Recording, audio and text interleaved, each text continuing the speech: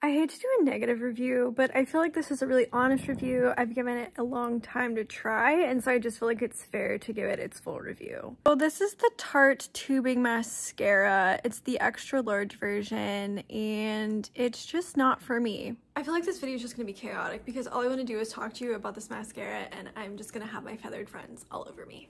Okay, we've lost them for now. They're back.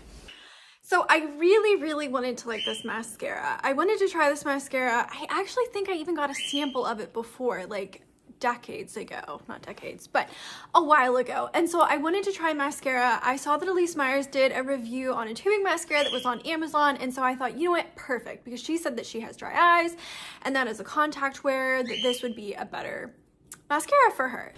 So it just so happened that as I was Googling tubing mascara and I was comparing the Amazon brand, I also saw that Tarte was doing a sale. And so I think this big tube here only ended up being like $12 or $17, which is pretty close to what I'd be paying for the CoverGirl mascara that I usually like anyway.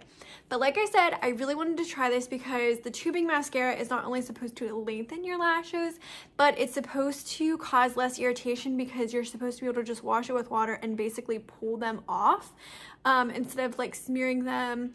And that is one complaint I have with mascara, is I feel like as a contact lens wearer who has a little bit of a dry eye, I err on the side of the mascara irritating me. So I thought this would be a great hit, but unfortunately it was not.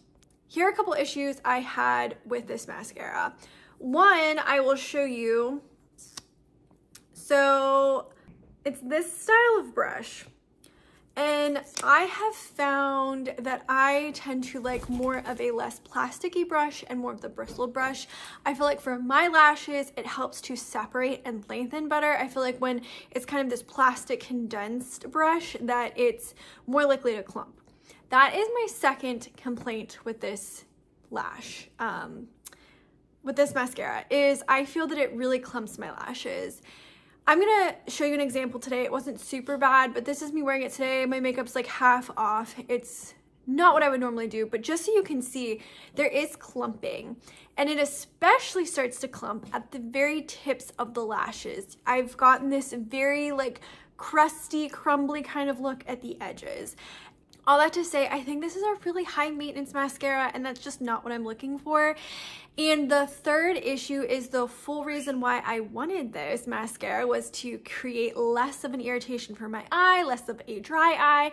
I feel like it is doing the complete opposite. I feel like it does flake off. I feel like I have irritation in my eyes sometimes. I feel like whenever it is a little bit more clumpy, it's more likely to fall off, and then I've gotten it in my eyes. And when it comes to the wash off, I do not think it's any better. Like, I think that when I'm taking it off, there's like clumps and clumps and clumps, and sometimes little pieces get left behind. Like, you really have to get in the lash to really make sure you're getting it. Like, it almost builds up. And so overall, I do not recommend this tubing mascara from Tarte. I like Tarte. I really wanted to like this, but for all those reasons, I do not recommend it.